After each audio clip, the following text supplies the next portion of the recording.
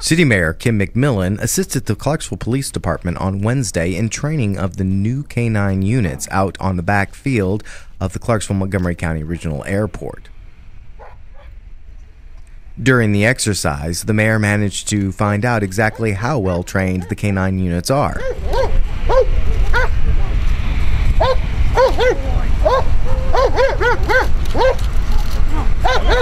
In what turned out to be a surprise to the mayor, the K9 discovered Mayor McMillan also had a stash of drugs in the vehicle used for the simulation.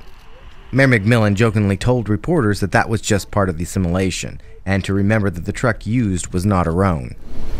But I would think that, it's a real deterrent. Absolutely it is. When you announce to somebody that you're getting ready to let the dog go. I don't think I want to play. I don't quit. You win. I quit. Because the dog doesn't care. He's not afraid of yours. He's going to do what he needs to do. That's right. Reporting for ClarksvilleNow.com, this is Stephen Willis.